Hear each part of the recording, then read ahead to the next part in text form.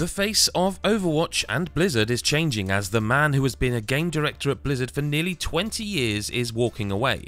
That's right, Jeff Kaplan is leaving the company. Kaplan is to be replaced by one of the founding members of the Overwatch team, Aaron Kellar, with immediate effect. And speaking in an official statement, Kellar said of Kaplan's departure, "Jeff's been a great leader, mentor and friend, and he knows how much we're going to miss him."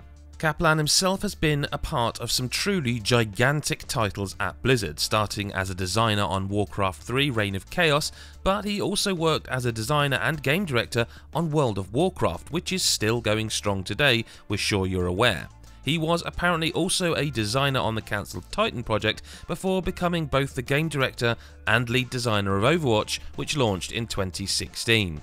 Despite a decent amount of footage being revealed for its announcement, Overwatch 2's development has been pretty quiet, but this isn't that surprising for Blizzard really. Similarly, Diablo 4 was announced and went quiet, so it's not time to be ringing alarm bells for the sequel to the game yet, despite Kaplan's departure.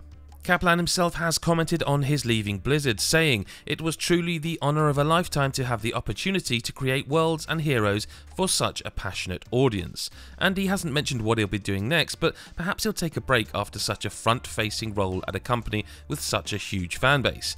He went on to say, "Never accept the world as it appears to be, always dare to see it for what it could be. I hope you do the same." And yes, Overwatch 2 is still very much in development, although we have no idea of a release window yet or if it's even planned for a 2021 release. But for more on all things Blizzard and everything else in gaming, head to nme.com.